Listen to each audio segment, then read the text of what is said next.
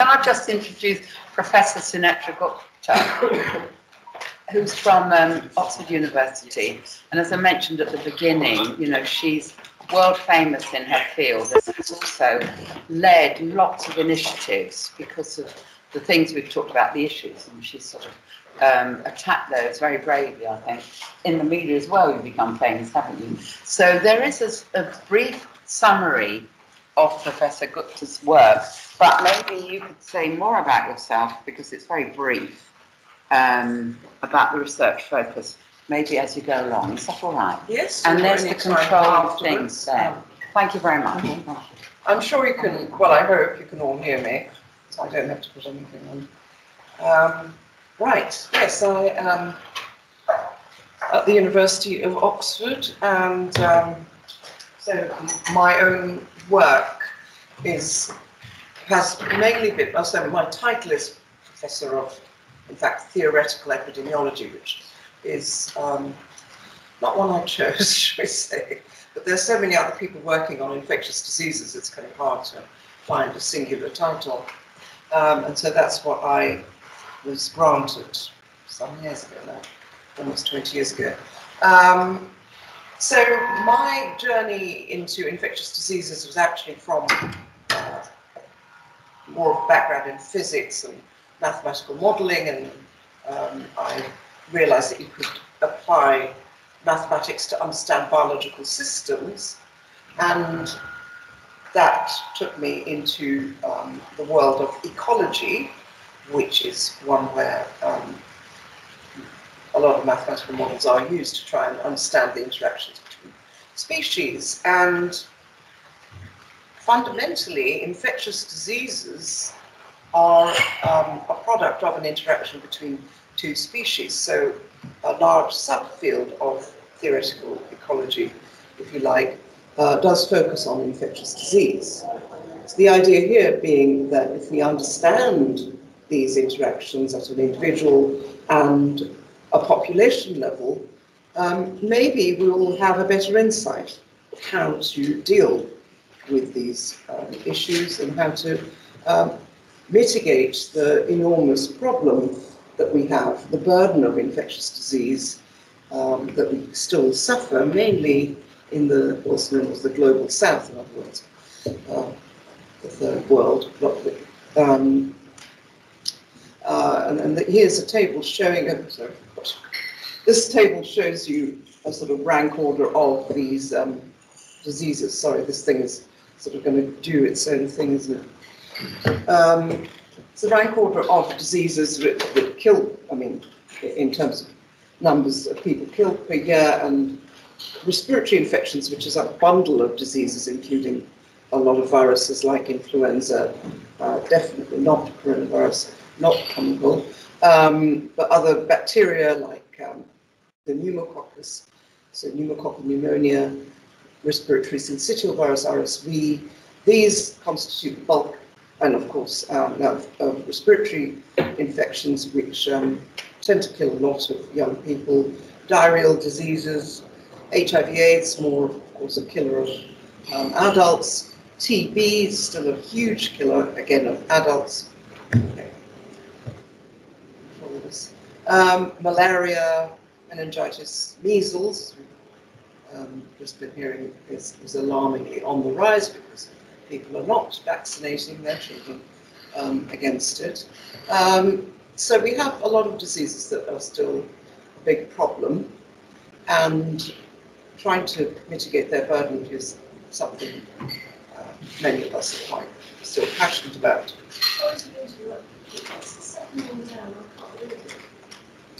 Diarrheal diseases. Yeah, so cholera, rotavirus, there's typhoid. So fundamentally, so that's how I've come to work in infectious diseases, and for a long time I was mainly interested really just in using mathematical models to try and explore this relationship. But some of those models then led actually to a new idea of how we might make a flu vaccine. And so a lot of my work now actually also focuses on, a major focus of my work now is actually trying to make this flu vaccine. So I do have people now working in the lab, and I spend a lot of my time actually getting my hands dirty, as they say, with actually looking at flu at a molecular level and a cellular level. So even though my title says I'm a theoretical epidemiologist, that's actually not entirely a good descriptor of what I do. And the reason perhaps to belabor that is that, of course, a lot of my work has met with a lot of criticism lately. And one of the charges directed against me is that I'm a theoretical person. Well, actually, first of all, theoretical people can have a good grounding in biology anyway. And secondly, it's not actually an accurate description of my current practice. Anyway, so going back to this idea, the sort of ecological perspective on disease. So we have, as I said, two species, a pathogen and what we call, rather generously, a host, a very unwilling host, but that's us. Right? So, and the pathogen here I'm representing with this silly cartoon. The important point here is that the host is a resource for the pathogen. So without us, the pathogen could not survive, and it needs us, and it needs us to be susceptible in order to be successful in its life cycle. So in other words, so if you have a population, if you're looking at a population of hosts, of people, and a bug, someone gets infected by a bug, that bug can only spread to other people who are susceptible to infection. But as soon as this bug spreads, and if in this particular instance we're not considering that the infection is lifelong, or even if it isn't, let's say within a period of time, if people don't clear that bug, then what you get is a situation where the bug is actually using up its resources. And by using up its resources, it actually limits itself. And this is just a fundamental concept in infectious disease epidemiology, which is that as soon as a disease starts to spread, it will limit itself by virtue of consuming its resources. Now, some bugs actually are, of course, permanent in that once you get them, some pathogens, you don't get rid of them. And chickenpox is indeed such an example. We know exactly why and how. So there is no mystery there, actually. That is very clear. It lives in the dorsal root ganglia, in our nerve cells. It just hides there, as do all other herpes viruses.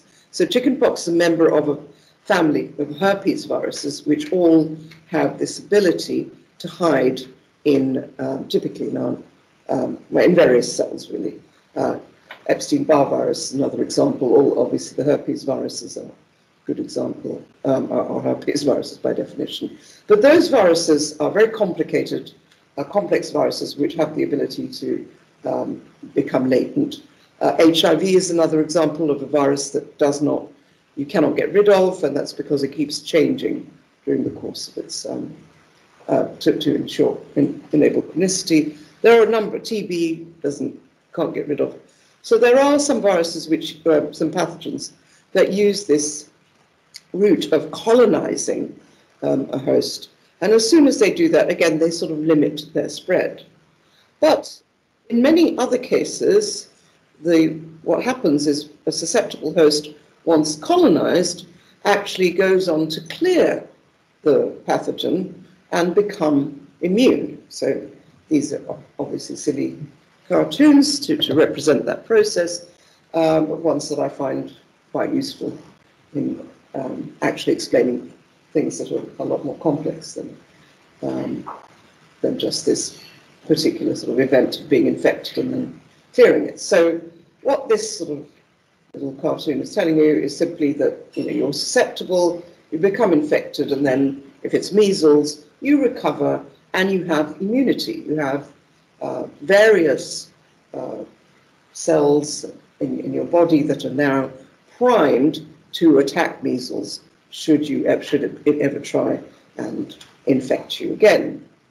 So under those circumstances, of course, you have the lack of availability of the resource. The way that the resource is diminished is through immunity. It's not just infection. Infection is cleared, but it leads often to a state, or sometimes at least, to a state of permanent immunity.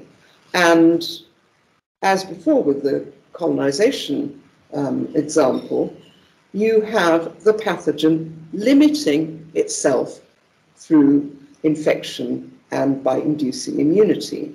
And that's really what this concept of herd immunity, which has been much maligned and used inappropriately, not just by the public or the newspapers or MPs like Matt Hancock, but scientists have, without any compunction, used the word herd immunity in a very inappropriate way. All that herd immunity actually refers to is this fact that as soon as people in a population become immune, this poses problems for the spread of the pathogen. And the more people there are immune in a population, the harder it will find, the pathogen will find, the harder the pathogen will find it to spread. So this process whereby you have a population, nobody has any immunity, pathogen comes along, starts to spread, and then people become immune, and that then inhibits the spread of the pathogen, can be captured.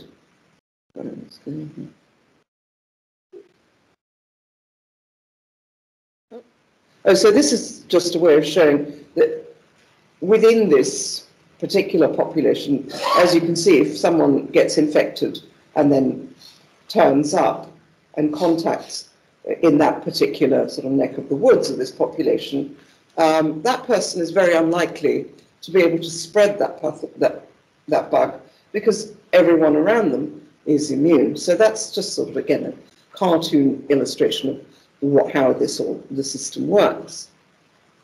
Now, that's the cartoon, but how do we make a different kind of cartoon, a mathematical cartoon of this system, so that we can start to understand what really goes on and how we might be able to manipulate it or think about how to utilize this feature that having a lot of people immune poses problems to the pathogen. How could we utilize that? So one way to get a grip, understand a system, is through mathematical models. These are abstractions, they're not replicas of the systems, or they shouldn't aim to be. And a very simple abstraction that captures the dynamics of the spread of a pathogen where you get a lifelong immunity is known as the SIR model, which again has been sort of thrown around in even in the media, thanks to SARS-CoV-2. And in that model, it's a very simple model in which you just take the population, you put them into different compartments. Are you susceptible, are you infected, or are you recovered and therefore immune to further infection? And then, of course, you have a bit of plumbing that takes you from being susceptible to being infected due to risk of infection, and you go from being infected to being recovered by recovering at a particular rate, sigma. And then you can write down a set of equations from which you can derive this expression. Again, it's been used, or at least a variant of it has been used profusely in the literature, in the media, which is this concept of R naught, or R. Now, what R is simply the average number of new cases generated by a single person. And R naught is the sort of maximum that can be, which is the same thing, the average number of secondary cases generated by a primary case in a totally susceptible population. Remember, when it's totally susceptible, that's when the pathogen has its maximum potential. So that's what R naught is. And then the value of R, which is how many cases is this an infected person going to generate, starts going down as soon as people become immune. And it turns out, if you analyze these equations, there's a threshold of the proportion of the population that needs to be immune for the pathogen to no longer be able to maintain sustained transmission, meaning that the average number of cases goes down to below 1. And that threshold is linked to R naught by a simple equation, 1 minus 1 over R naught. And so what happens when you introduce a pathogen, and here you're going to see the numbers infected and the numbers recovered or immune grow, is that you have the numbers infected growing in the red and the numbers immune growing in the blue. And as soon as the numbers immune cross the herd immunity threshold, the numbers infected start to come down again. And so in this very simple model, that's all that happens. You get this epidemic, the numbers immune overshoots the herd immunity threshold, and that's it. And that's game over. Now, in real life, of course, well, that's what happens. This is here the timescale is only a year, so you can just see that sort of little blip. But even where you have no loss of immunity, where immunity is permanent, so for measles, eventually people die. So even though you're immune and you're never going to lose it, you will die, which means that the proportion immune starts to decline because the dead immune person is then replaced by a susceptible newborn. And so eventually the herd immunity threshold, the proportion immune crosses below the herd immunity threshold, and then you get another, infections will start creeping up again, and so you'll get a second wave. And when you get the second wave, depends very much at the rate at which immunity, population level immunity is lost, which can be because of people dying or because immunity isn't lifelong. And eventually these systems, so you started off with absolutely nobody immune, and you went to start with, you get this first big wave, you overshoot the herd immunity threshold, start to come down again, and then you bob up and down until eventually things sort of settle around the herd immunity threshold. And that state is known as a state of endemic equilibrium, and that's where we're at with the diseases that we live with, you know, like indeed SARS-CoV-2. But all the respiratory infections, even though they have a sort of seasonal pattern to them, effectively are hovering around this herd immunity threshold. And that's essentially the best you can do when it comes to sort of natural infection. That's the best you can hope to achieve in terms of living with a pathogen, is if you get to that point, that's where you have just a sort of stable rate at which people get infected, and the losses that you sustain are that as good as it gets when it comes to living with that pathogen, unless you can eliminate it. Of course, one of the, so you'd think, okay, well, we need to, unless we can eliminate a pathogen, this is where we want to head. We want to get to this point where a lot of people in the population are immune, which means we can't get that huge early surge, which is the sort of epidemic phase, as we've seen with SARS-CoV-2, which can cause many problems. So how do we, so this is then a desirable event, if you like. You want people to get to this state of immunity. But the problem is that, of course, to get that through natural infection, you do have to go through that phase where you're infected. And infection may carry with it considerable, costs. You could get disease, could get severe disease, you could be hospitalized, you could die. So in order to avoid that, and we know that measles, for example, used to kill about 1 million children. And now that number, well, it had come down to about 250,000, but as we can see, it's probably going to go up again. So something like measles does have a huge death toll. It's not just a few spots on your face and a high temperature. So it's desirable that all children should avoid this middle phase of being infected. And that's why vaccination is such an important and useful thing when it comes to something like measles.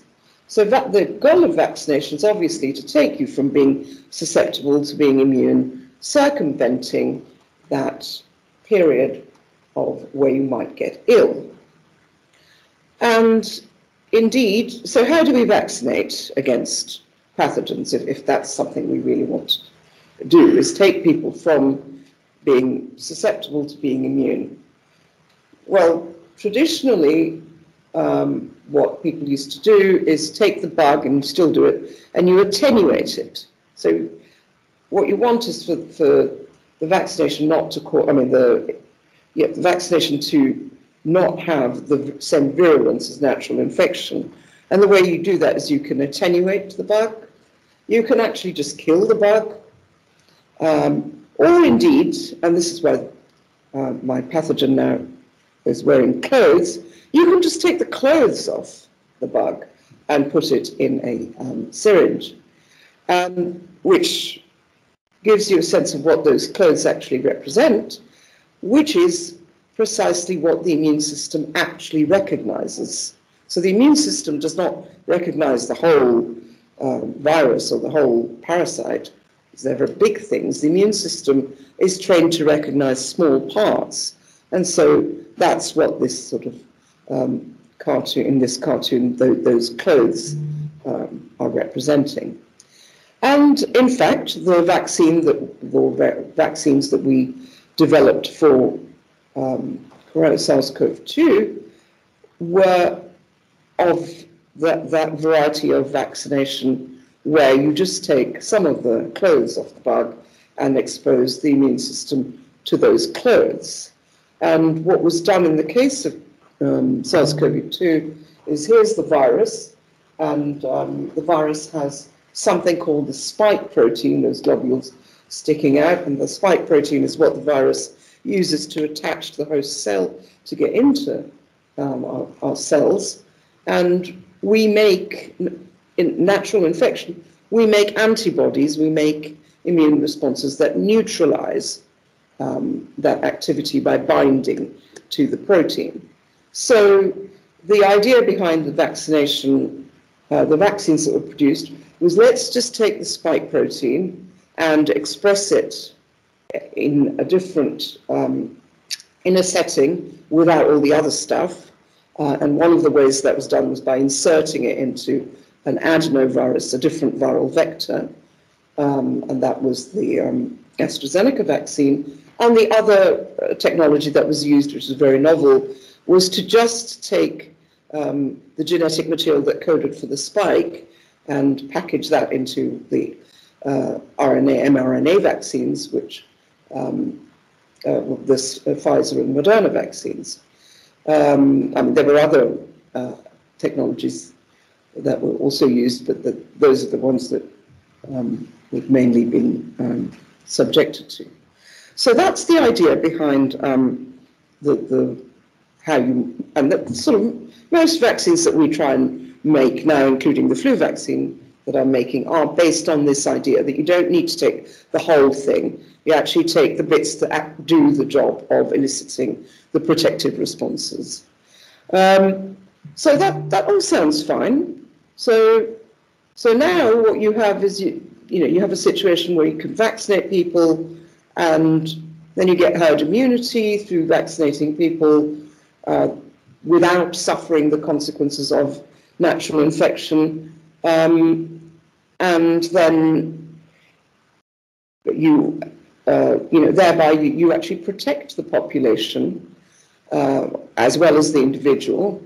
And while theoretically, if you manage to vaccinate enough people so as to keep the proportion immune above that herd immunity threshold, you should be able to eliminate the disease. But that we've only ever been able to do that for smallpox. But with everything else, what the vaccination is really doing is keeping us at that level, at the endemic equilibrium level. So keeping us at herd immunity without suffering the costs of natural infection. So that's kind of what's happening with measles and with many other diseases that we routinely vaccinate children with. But that's not what happened for SARS-CoV-2. So why not? Why didn't this very simple model, this nice story I'm telling, why did it collapse for SARS-CoV-2? Well, in order to understand that, we need to actually drill down into what the immune response, what these little soldiers are doing. And in the case of measles, the soldiers are obviously protecting permanently against further infection. But that's not true for SARS-CoV-2, or indeed any of the coronaviruses. And this is not something we just found out the other day. We knew this. The Common Cold Unit had been studying coronaviruses. Here's a paper from, actually quite recent paper from in Nature Medicine, saying seasonal coronavirus protective immunity is short-lasting. There are 4 other coronaviruses that are circulating, have been circulating for a while now in the human population, and they do not give you lifelong immunity. It's not like measles. SARS-CoV-2 is not like measles. So immunity against infection is transient. So yes, you can acquire immunity through natural infection or indeed through vaccination, but then you will lose your immunity. And this could have been predicted, or that was the most parsimonious conclusion to draw of vaccination, of whether vaccination would be durable at the point that it was rolled out. And that is indeed what I and other colleagues who bothered to read some of the old literature said. Because it is, while there are a few examples of where we can do better than natural immunity through vaccination, generally speaking, most vaccines only do as well as natural immunity. And certainly a vaccine that's been developed in 9 months is unlikely to do better than natural immunity. So we knew that if there were any infection blocking effects of the vaccines, which indeed there were for a very brief period, that they would not last.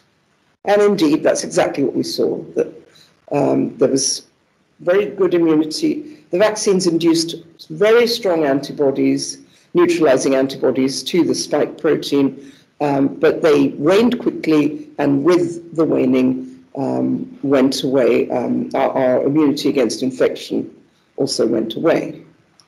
So what does that mean then? Does that mean we can't get to that position of herd immunity, to that herd immunity threshold with the endemic equilibrium with SARS-CoV-2? The answer is it makes no difference to whether or not whether you lose immunity or not does not impact on whether you can achieve endemic equilibrium. This system is, the transient behavior is different, but effectively, in these other pathogen systems where immunity against infection is transient, you still go to exactly the same herd immunity threshold as you would for a pathogen with the same R naught, but which did confer lifelong immunity. There is no difference. If you solve the equations, you get exactly the same herd immunity threshold. You have a maintenance of high levels of immunity in the population in spite of the loss of immunity at an individual level. How does that work? All it means is that it's actually, it's more of a quicker dynamic. So I often use this cistern analogy to explain how it works. So the herd immunity threshold, or the equilibrium state in the cistern, is determined by obviously the actual mechanism, the weight of the ball and the cork and all of that. And that is independent of the rate at which the water flows in and out. So measles is a system where the water flows out very slowly, the water being the proportion immune in the population. It flows out very slow, it trickles out only when people die, and it's replenished by children being born. The coronavirus systems, and many others like it, are ones where immunity trickles out. I mean, the water doesn't trickle out, it gushes out, but it also gushes back in. So what we have there is this continuous replenishment of herd immunity. I mean, many of you probably had coronavirus at least twice. And that's how we keep levels high, is we keep getting it. We keep losing immunity, keep gaining immunity. Keep losing immunity, gaining immunity. So the establishment and maintenance of herd immunity through natural infection is not compromised by the loss of immunity at an individual level. So what that means is you cannot really maintain herd immunity through vaccination in these systems unless you vaccinate every year, or maybe even every 6 months. So, I mean, it's just impossible to keep this system under control in the way that we can do with measles through vaccination. So what's the point then of vaccination? Why would we want a vaccine at all then? Well, the good news in these systems where you keep getting reinfected, so where herd immunity is maintained through rapid reinfection, is that reinfection itself carries a much lower risk of disease. So in effect, while you keep losing immunity against infection, reinfection actually kind of bypasses the state where you might get seriously ill. So in other words, although and again, this we knew, this is not something we've learned, sort of had an aha moment. This is exactly what you would have predicted the vaccine to be doing. So while immunity against infection is transient, your first infection or vaccination can confer durable protection against severe disease. So being protected against infection is not the same thing, or rather being protected against disease is not the same thing as being protected against infection. You can become susceptible to infection again, but you may stay protected against severe disease. Indeed, a lot of our protection from severe disease may well arise from our exposure to other coronaviruses. So that's a much more, it's a different arm of the immune system. It's a different constellation of effects that protects you from severe disease and death. And that's why vaccination has, as far as I can tell, been useful in stopping people who might have died from their first infection from dying. But who were these people? Who were the people who might actually have died or did die from having a primary infection of COVID? Well, if you look at the COVID fatality rate by age, again, something we knew. This is February 11th, says among diagnosed cases in Hubei, February 11th, 2020. So we knew already, and we've seen the same thing in SARS-CoV-1, that the death rate, the mortality from the virus, the fatality rate, was hugely over-dispersed, meaning that the distribution was not even across the ages. In fact, there are very few people under the age of, let's say, 40 who were dying who died of COVID-19. So we knew there was this great big skew, and it was clear that there were only certain groups of people who are vulnerable to severe disease and death. So then the issue becomes, what should we do? Well, obviously we should vaccinate those people who are clearly vulnerable. What about the rest of the population? It's obvious from what I've just said that vaccinating them will do nothing to the spread of the virus as such, unless you vaccinate every 6 months. So we can't achieve herd immunity through vaccination. We could protect them from severe disease, but if they're not going to get severe disease anyway, why vaccinate them? So you might say, well, we don't really know. What if they get long COVID? We don't know, new virus. Okay, so there's some possibility that they might get ill anyway, or let's stop them from getting infected, or let's give their first infection to them through vaccination. That would make sense if we were absolutely certain that the vaccine had no risk at all associated with it. That would be fine. Say, let's vaccinate everybody. We've got the vaccine. Okay, they won't die, but might stop long COVID, whatever. Let's do it. But it was a new vaccine, and all vaccines usually have some small risk attached to them. And as it turns out, these vaccines did have some tangible, I think personally still small, risks attached to them, but it was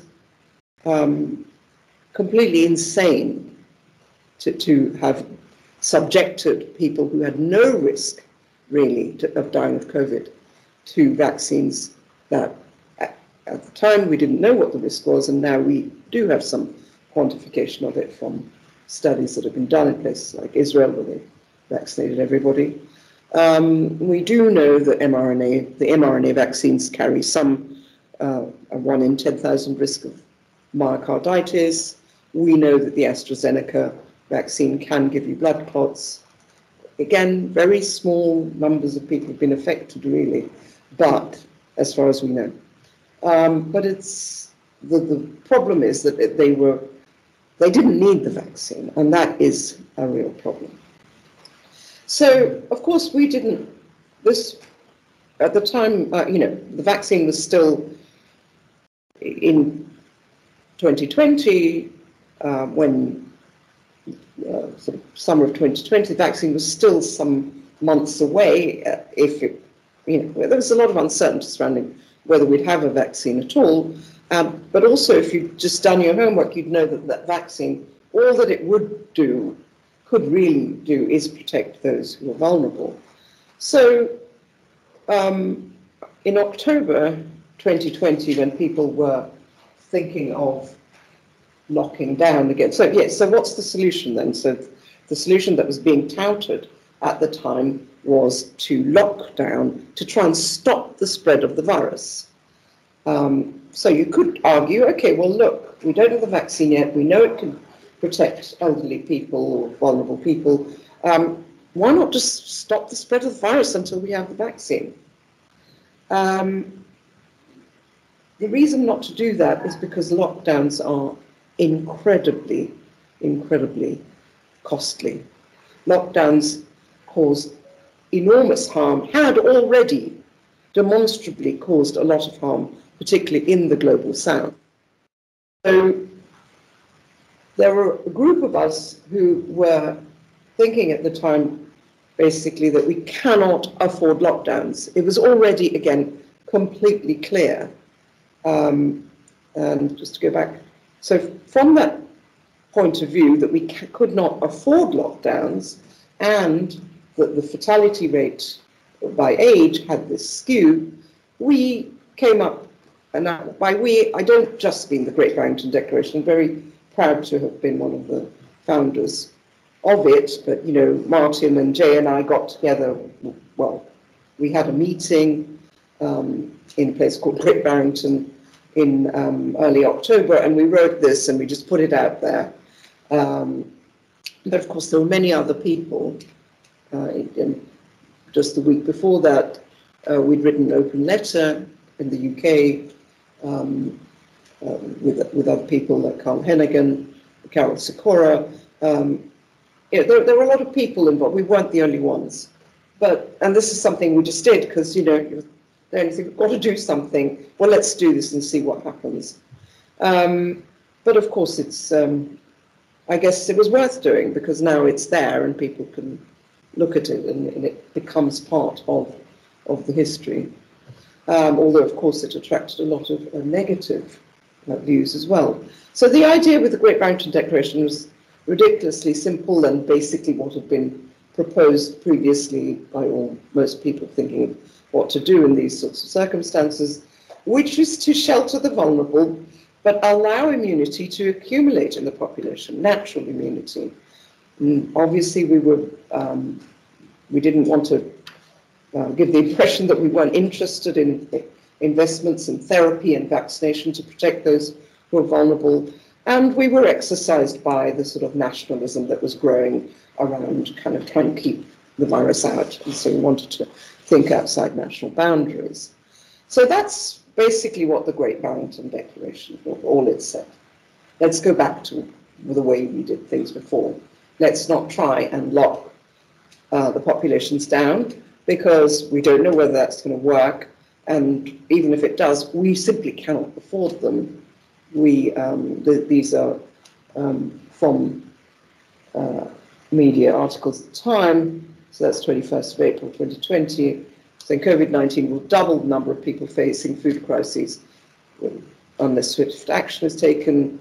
COVID-19 they're substituting for lockdowns, and then again lockdowns set to cause a surge, 400,000 surge in TB deaths, because people were simply not receiving their medication for TB.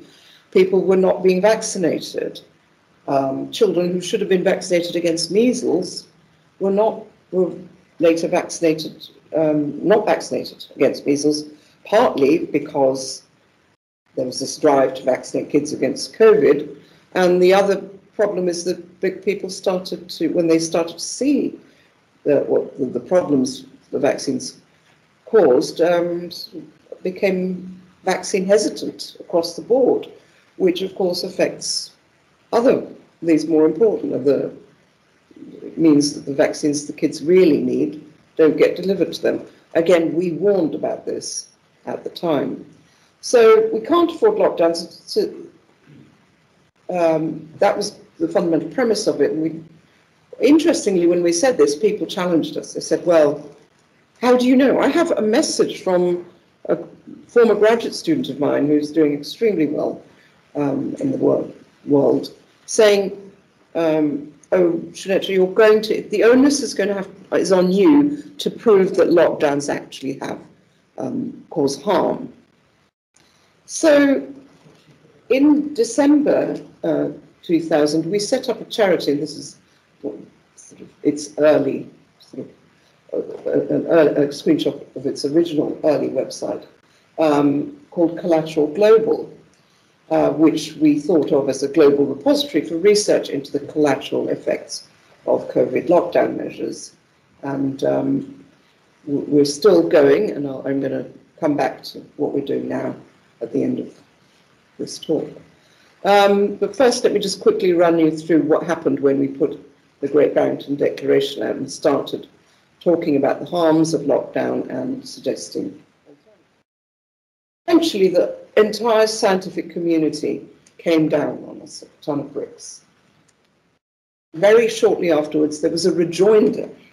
I mean, it's as if we were throwing down the gauntlet. We were simply saying, let's have a discussion. We can't afford lockdowns. Let's talk about this. Let's think of other ways. I mean, let's get experts from various different areas together to come up with a better plan. Instead, a bunch of people, they're not all of them are scientists, wrote something called the John Snow Memorandum, where they took the name of the father of epidemiology, John Snow, in vain. John Snow was an epidemiologist who identified a pump in Soho as being the source of cholera and asked for the removal of the pump handle in the mid-19th century. So they had no hesitation taken. I think he'd be turning in his grave if he read the John Snow Memorandum, because essentially it makes three assertions, two of which are patently ridiculous. First of all, they said in October 2020, they said the first problem apparently was, what if there is no naturally acquired immunity to SARS-CoV-2? I mean, by then there'd been numerous studies showing that there was naturally acquired immunity to SARS-CoV-2, and because it is only another coronavirus, it would make no sense even in January to think that there will be no naturally acquired immunity. They asked, what if immunity does not last forever? Which, again, we knew it doesn't last forever. But, the problem was they misinterpreted it, as I'll show you. And then the third question, which is actually a valid question, is how do you shelter the vulnerable? We'll come to that in a minute. So what if there's no naturally acquired immunity to SARS-CoV-2 is an absurd comment to make. What if immunity doesn't last forever? Well, I've just shown you that it doesn't make any difference to the build-up of herd immunity or whether you can achieve endemic equilibrium. It doesn't make any difference that immunity is not lifelong. Indeed, as I said, we knew immunity against infection was transient, and yet we had all sorts of articles in media, in academic journals like Nature, talking about the false promise of herd immunity, and for some reason they linked this to Donald Trump's administration. The proposals embraced by Donald Trump's administration could bring untold death and suffering because apparently herd immunity is a false promise. No, it's not. It's what these systems do. It's what it's done, in fact. And, there were academics, I don't know who Rivers is, but she said, if people who are infected become susceptible again in a year, then basically you'll never reach herd immunity through natural transmission. That is a quote. It appeared in Nature in 2020, towards the end of the year, after we published the Great Barrington Declaration. So, sorry, Nash. But as I said, we know that that is not true. I've shown you why. And indeed, once you add some seasonality into the mix, into these models, you can, in fact, reproduce the patterns of SARS-CoV-2, the dynamics that we've seen pretty much everywhere. So if you've got short-term infection-blocking immunity and some seasonality in the transmission of the virus, what basically happens is that herd immunity threshold now is no longer a flat line across the year. It goes up and down, and that means that sometimes we find ourselves above it as a population, sometimes we find ourselves below, and therefore you get epidemics at particular times of the year. But suffice it to say that that would fully explain the patterns we've seen everywhere. At the time, of course, we didn't have all this data. We were sitting very much at on the edge of what would be, in many places, a second wave. But what happened is that a sort of convulsion in, this was showing you how the time of entry, when the virus first comes into the population, has a huge impact on the particular shape, and that's why in New York you had this big first wave because it arrived at a time when the herd immunity threshold was high, as in the winter, whereas somewhere like Arizona, it came in the summer, so you actually just had a very small first wave and then a much bigger wave in the winter. And following at this point where we didn't really know what the debate, I suppose, central debate there was basically we had some waves which had resolved, but had they resolved due to lockdowns, or was it due to basic sort of processes involving herd immunity and seasonality? What erupted, though, was a state which I only captured as well as Stephen's quote, where he says, "We live in an intricacy of new and local mythologies, political, economic, poetic, which are asserted with ever-enlarging incoherence." And so a set of myths started to circulate.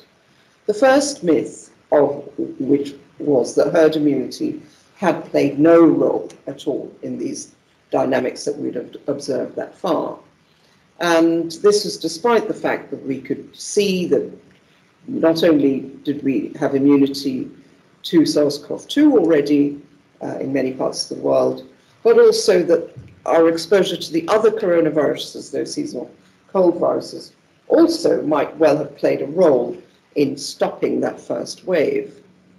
The second myth was that we can keep it out and suppress it by a range of methods which, as I said, increased and enlarged in incoherence and was bolstered by computer simulations which effectively basically encoded the idea that these things like standing 2 meters apart or whatever would stop transmission, and then played that out within a sort of spatial framework. And you talked about mathematical modeling supporting something.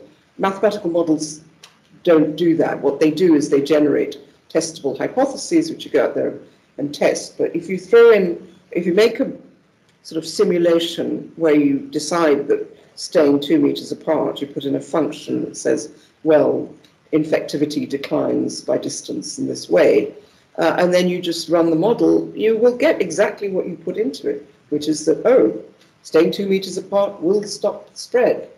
And again, you have scientists, and I have no hesitation in not making this anonymous, writing sort of social media, in the social media, writing things like this. I don't have hard evidence, but I worry a bit about shared playground experiment. Playing ball in the park should be fine, as long as the ball plays in the same bubble, or you're kicking it, or the kids are old enough not to lick the ball. I mean, this is the level of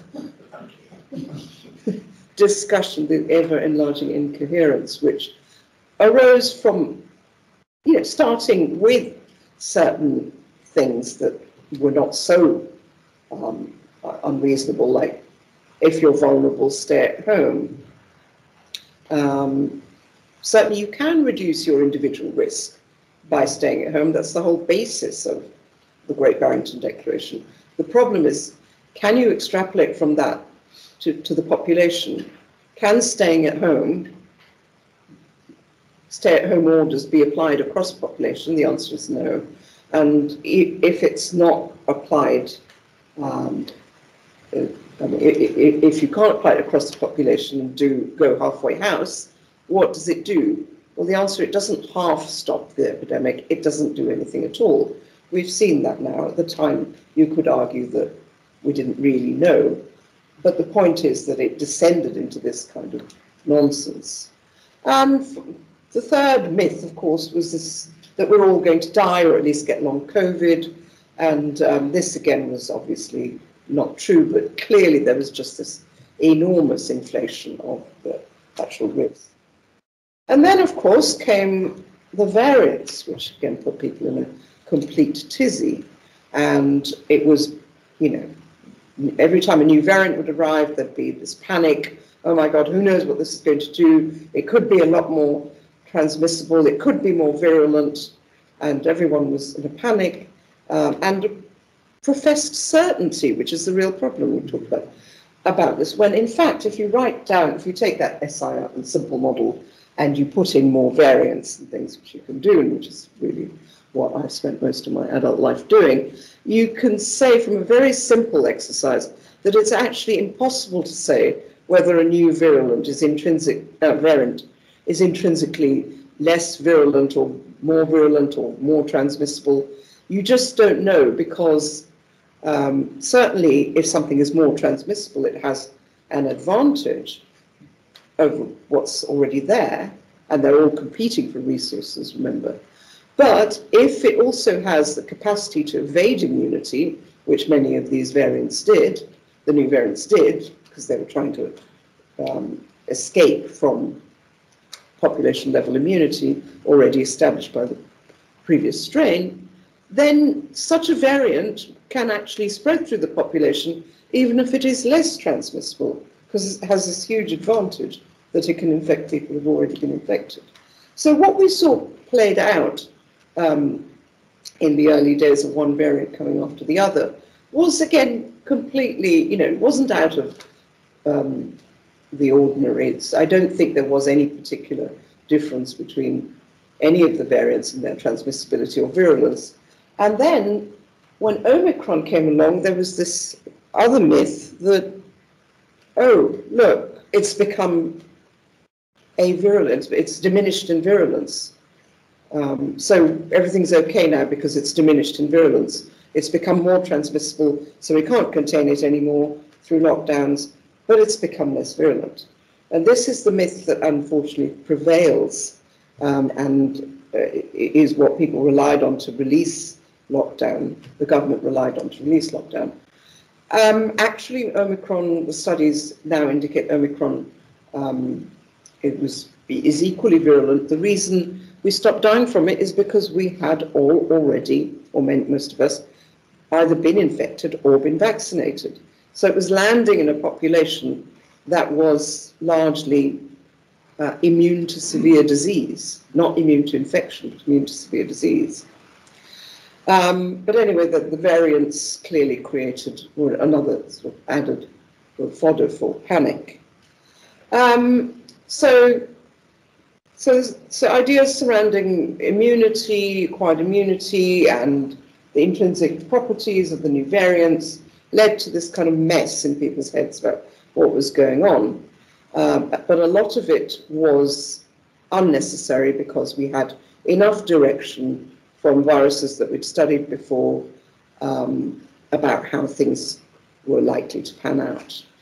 But that final thing that this John Snow memorandum said, how can you possibly shelter the vulnerable, is of course an important question that needed to be answered. And in the Great Barrington Declaration, we did actually provide a few tips, but you know, these are things that need to be discussed by experts in those particular fields. But either way, the fact is that we know that if you do stay at home, if you isolate yourself, you can protect yourself. That is true, and if that's not true, then you certainly can't lock down. So there was no reason for them to come down so hard on the idea that you couldn't isolate vulnerable people.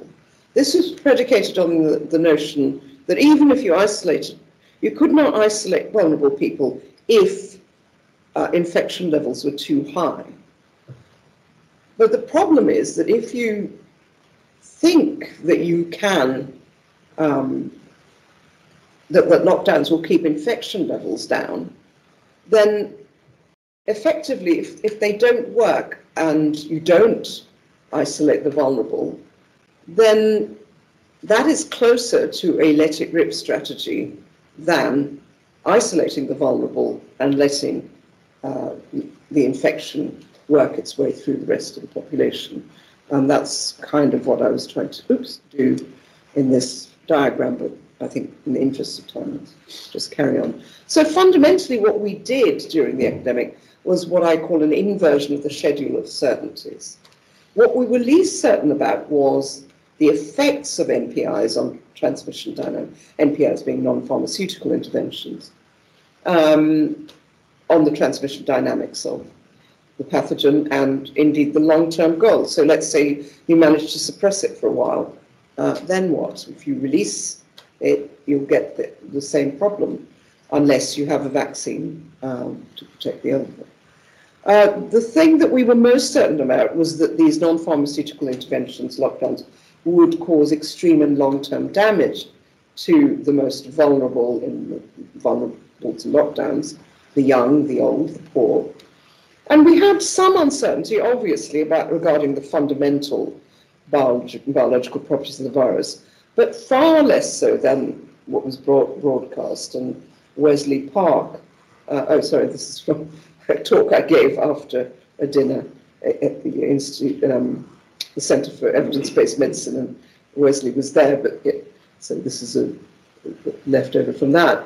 But he made this very perspicacious comment that this uncertainty was actually weaponized. So you can weaponize certainty, you can also weaponize uncertainty, and that's what happened. So fundamentally, where are we left now? I think, obviously, now we have a lot more certainty regarding the fundamental biological properties. We have a lot more certainty about all of these things. And it's clear that the NPIs didn't have too much of an effect on the spread, that they have caused a lot of harm. That's something that people are finding hard to deny. But nonetheless, it's clear, and for example, the COVID inquiry, the module that was conducted just before Christmas, did not even touch, except in very light terms, on the effects of lockdowns, the long-term damage, the extreme and long-term damage, which leaves us very concerned about what will happen if we have another event like this. And to that end, we are continuing with this enterprise Collateral Global, which is now a charity, and our director, Kevin, is here in case you want to chat to him. So this is the new look of the website. It's got a lot of you in it. But Kevin has done a fantastic in-depth study of these harms, which is going to provide a springboard for us to try and look at them at a more focused country level. At the same time, we try and encourage activities, like we've made some films in the Global South to just open people's eyes about what happened to children in India, what daily life in post-pandemic Senegal is like now, what happened to the sex workers in Mumbai. So we've made films, we've made some explainers. We also, we're trying to make, in this thing you can see that my COVID inquiry witness statement has been published on here because I was asked for witness statement, but then not allowed to defend any of it during this module. But we engage in a set of activities which we hope will, for the next time, remind us, be a roadblock to the implementation of policies which we think were very damaging and did not do much to stop the spread of the disease. So I'll stop there. Thank you very much. Well,